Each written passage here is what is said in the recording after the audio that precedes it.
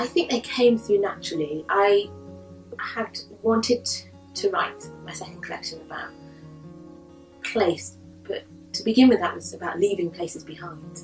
And I wasn't really thinking about the places I was going to. But of course that seems obvious now. If you're leaving somewhere, you're going somewhere else. So the book started life as a sort of core of poems which was about leaving. But then as I found myself in new places, the poems themselves travelled. So they became less about displacement and more about new places, replacement of self, reorientation, and about the languages needed to be in those new places, whether they be different kinds of English for new places, new ways of being in those places, or whether or not they were new languages of being there, so learning Italian, for instance, to be in Italy. So I think that inevitably when you write a collection of poems over 6 years, which is what this book represents, your starting point, both geographically and also in terms of subject, for the poems linguistically perhaps, will shift within that time. And it's been really exciting for me to put the poems together in a book and see how much ground they cover, the spaces they go to. I could never have anticipated that when I started, which is a great surprise.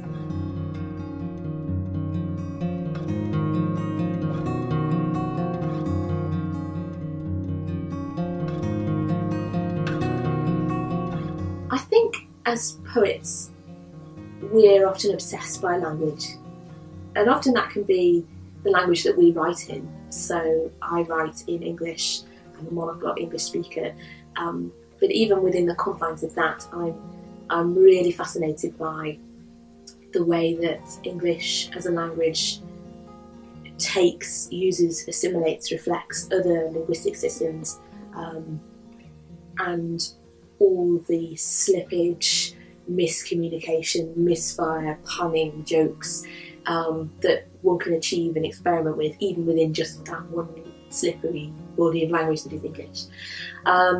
So I think many of us as writers were motivated to write because of the challenge of using language to express things that are difficult to express.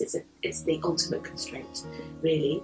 But because I grew up in Cornwall, which as a place has its own language, the Cornish language, but I didn't really understand anything about the Cornish language, its history or its structure, its relationship to that place, until I moved to Wales. And it wasn't until I lived in a bilingual nation, a nation in which language is protected by law, that I realised what I had missed where I'd come from.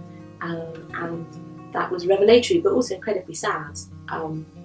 So it was through living in Wales and learning Welsh, both formally but also informally, that I came to understand more about one of the languages of the places I had left behind. And poetry is a fantastic medium to explore the connections between words, between ideas, but also the separateness between them. So once you're using the space on the page, you can really show or express the gaps between things that are both personal gaps but linguistic gaps and historical gaps. So I couldn't have written about some of these themes, I don't think, in any other medium really than poetry.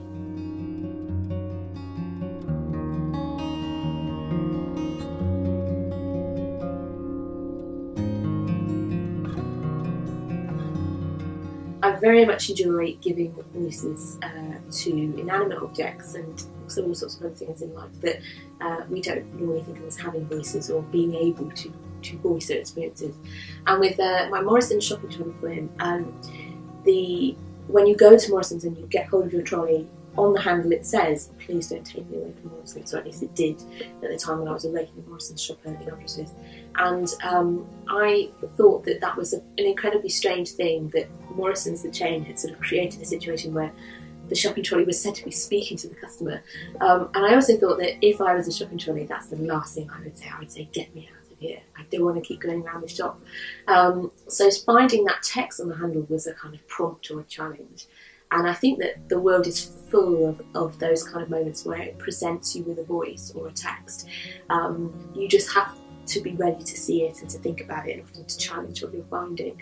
So I'm primed for those moments, and when I see them I will write them down and I'll keep them, and I'll often come back to them sometimes years later.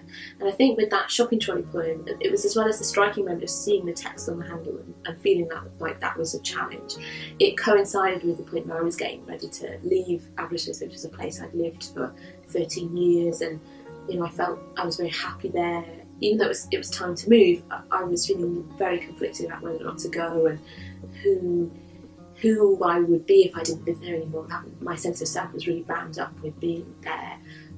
So that poem about leaving, about wanting to go, although it's in the voice of this shopping trolley, it's also exploring a lot of the things that I was kind of wrestling with at that time.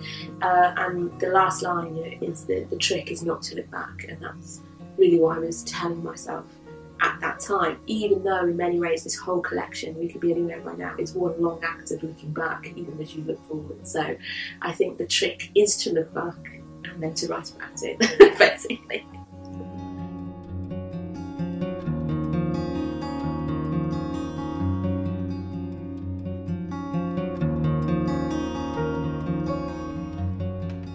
So inspiration for poems, the ones that seem particularly rooted in the everyday and kind of small moments. I am a terrible eavesdropper, and I think lots of writers are. So again, it's about this idea of being kind of primed and ready for things. So I love travelling by train, and when I'm on a train, I am listening all the time, kind of magpie who listens and takes the shiny bits of conversations. And I'm terribly nosy, but I'm also, I think, very good at looking like I'm not listening. So my poem, You Have to Be Easygoing to Be a Susan, that title is something that one woman said to another on the train, and I just wrote it down. And these two women had got talking on the train as strangers and had found this amazing thing that they had the same name, but unfortunately they had so little other things in common, and they were desperately trying to find more as one of them was getting off the train. And what an incredible thing to have the privilege to listen to. It was so bizarre, but also so rich, and many of the lines in the poem, it's a fan poem I guess, are just taken from them, and I'm doing that all the time. And that's actually a poem in the end where I felt I really had to acknowledge my own place in the poem. So the last line is, Susan's going talking, Catherine's listening, because that is what I'm doing. And I feel like if anyone's sitting next to me on a train is liable to end up in the poem. But I have always done that, and I find it incredibly rich, often working from a starting point that somebody gives you, or I take from them, I should say, that is in the air and I take hold of it. Actually, sometimes just writing that down on the page means that it takes on a resonance, and my brain starts firing, and I pull things together around it that if I was working without that prompt, I would never do. So I'm incredibly grateful for noisy people on trains. I love them.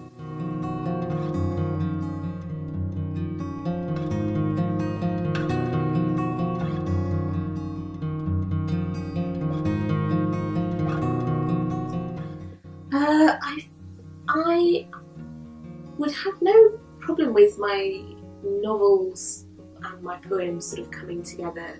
I don't feel that they need to be separate. It's best to be separate, but they are separate, and they always have been. Even though in some ways I write about similar themes. So I've written a series of novels, historical crime novels set in Cornwall, that explore Cornish history, real events, folklore.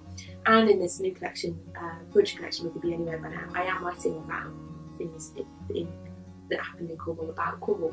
But they're so different that you could read them and not realise they were by the same person. And I'm not really sure why that is, but they must be scratching different itches. They must be doing different things for what I want to say. And I don't really know how to kind of express that or even understand it, and that's something I'm quite happy for other people to write about, tell me have a relationship between my poems and prose, because for me they're like, it's like a different person gets up in the morning and writes one or the other. And I actually have two quite separate groups of readers. So the people who read my fiction, and that includes fantasy fiction, often never know that I'm a poet, would never read those texts, and vice versa. The Venn diagram of people who read both is quite narrow. I must be just in some way speaking different languages, I think, and I'm not sure why that is. I read widely in both mediums. I always have. I teach in both. I'm fascinated by both, and yet in terms of writing they seem to diverge, which is fascinating but also quite baffling. So I like the fact with poetry as opposed to fiction, there's an expectation that you can do work slowly, and that's okay, sort of culturally acceptable, and nobody minds if you've got 10 years between poetry books. But in fiction that's completely different, and there is an expectation that things will be done more quickly, and so I think I get a lot from the different pace of poetry and the different expectations of the poetry world in terms of publication.